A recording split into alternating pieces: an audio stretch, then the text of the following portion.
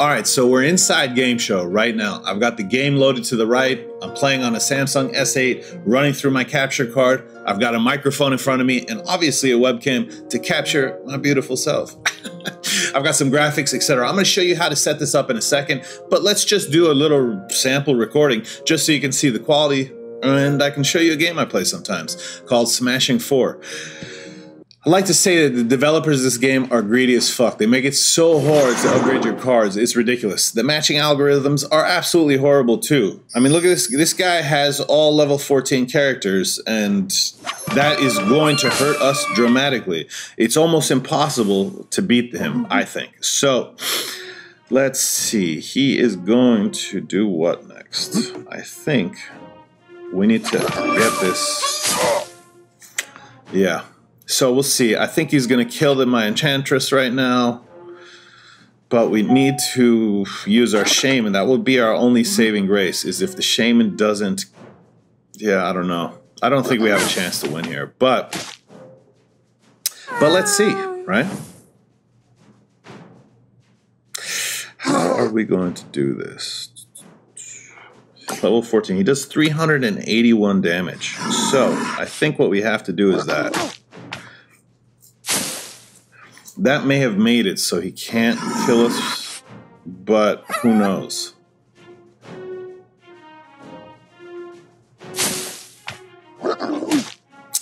Okay, that's good, because now what we can do, hopefully, is... well,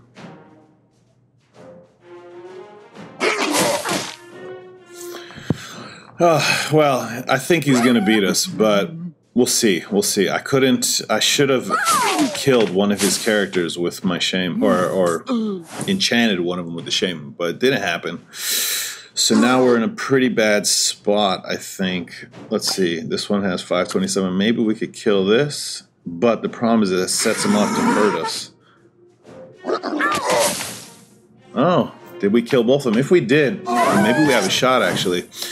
Because now he only has his Barbarian, who is dealing a lot of damage, 240, and it only increases. That's the messed up part. So let's see, has 583.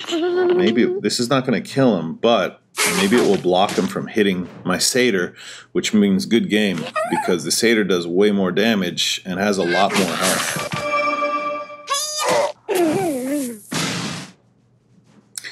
Let's see. Does this work? Yeah. It looks like we won. I cannot believe we beat him. And usually it doesn't work out like that. It may have just been the card order, or I don't know, which is supposed to be random, but it screws you more times than not. We gained 54 trophies from beating him because he must have been ranked dramatically higher than us. And we got 15 gold, which is ridiculous. These guys are so cheap. Anyways, let me show you how I set this up in GameShow. So if you want to stream your games for YouTube or Twitch, guys, we're inside GameShow. Let me show you how I have this set up. I am capturing from my cell phone. It's a Samsung S8 Plus. It is coming out via a USB-C type connection to HDMI and then coming into a Blackmagic Intensity Extreme capture device, right?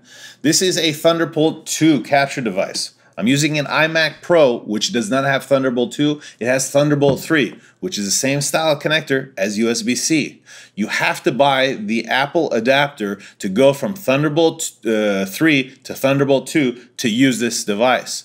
The next important thing that you should note, if you're using a Samsung S8, is make sure that you have the Intensity Extreme selected. If I didn't see any video there, I'd click on this three dots right here, come to video format, and make sure that it's set to 1080p, 30 frames a second. That's what is important for my cell phone. If you're using a different tablet or a different cell phone, it may not work that way, right? So make sure you have the right resolution and frame rate selected, and your video should show up. Oof, I have this really big tiger mosquito in my place that I've been trying to kill, and he just shows up randomly and then disappears. And then I don't know where he is to go get him. I even have this zapper, right? Turn this on, and it zaps him, and I want to kill this motherfucker. Anyways, let's get back to the tutorial, right? So that's something important to note. There are also some tablets that no longer support the ability, like for example, I have a Samsung S3 tablet. It doesn't have MHL, which is the ability to transmit video over the USB-C cable going out. I'm still looking for a solution for that. There may be one, because another thing to point out here is you see the aspect ratio for the Samsung S8 is quite tall and not very wide, and that's just the aspect ratio of this phone. So I was thinking if I use a tablet, it would have a better aspect ratio to stream games, etc. Anyway, let's move on, right? Let me show you how this works. You got 3 layers right now within GameShow. In the second layer, I have built up a shot. This shot right here, right? If we go to clear layer, is the mic. And again, we go to the layers, shot layers. It's the mic, it's the FaceTime video camera that you see here, and the intensity extreme. In the FaceTime video camera, if I click on the settings right here, I do have it cropped both on the left and right, just a little bit, right? So you didn't need to see the junk over there. In the particular mic, right? If I have this set to go live, this left-hand window right here is the preview, the right hand is the live. If it says my phone's dying. Awesome.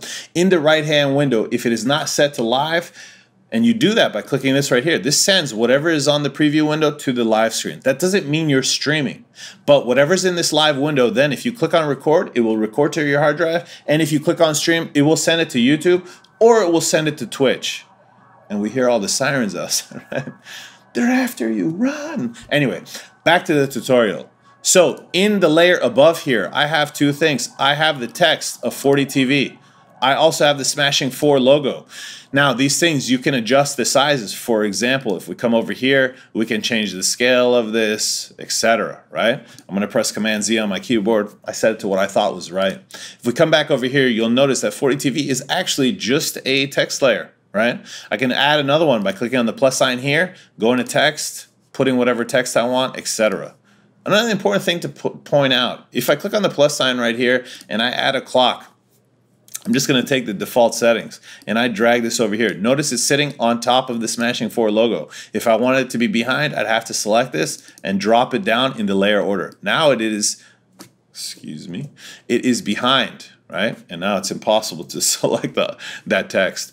But anyway, so that's something important to note. Another thing that you might run into is, okay, to get rid of it, we highlight it, click on the minus sign, boom, it's gone. If we come over here to the plus sign and we add the same clock with the defaults, you'll notice that the Smashing 4 logo and the FordeeTV text went away. That's because you can switch between shots. Within a shot, you can have multiple layers, and you can also have multiple shots here that you can switch from. It doesn't just have to be text, it doesn't have to just be video. You could even have a media file, like a movie or a commercial. So if you had a sponsor for your video, you could transition here from one shot to the next and play that advertisement, right?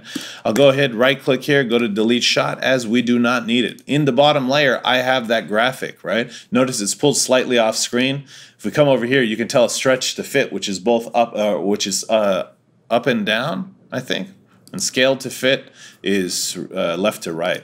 So notice that I also offset it a little bit, something like this, and that's fine because the cell phone or the imported video is on top of the black spot right here, right? Make sure that whatever changes you make here, right, if I do this and I wanted that to be what's recorded or streamed, you have to click on this button to say go live. And then it's on the right hand, whatever's on the right hand is going live. Now, if I have on the left hand, you see myself talking, everything looks good on the left hand side. This is not what will be recorded or streamed because it's not in the live window over here. You must click on this button to send it to live.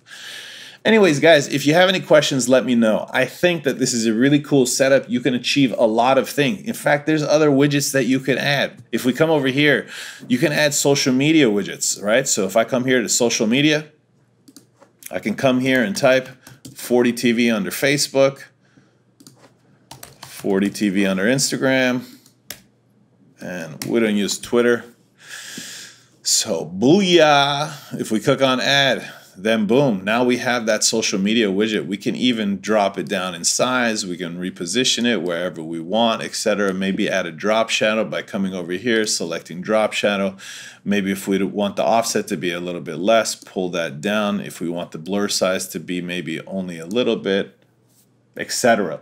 Really, you can customize the hell out of these things. In fact, if we come over here and we double click on this, I think there are other options for the social media widget, actually probably before we added it. So again, you can customize this to your heart's content. I think streaming games now is even a possible lucrative career. Some of these guys are making 6 figures. Go ahead and set up your system and start making your money today. I hope you like this tutorial. And until next time, guys, I'm out.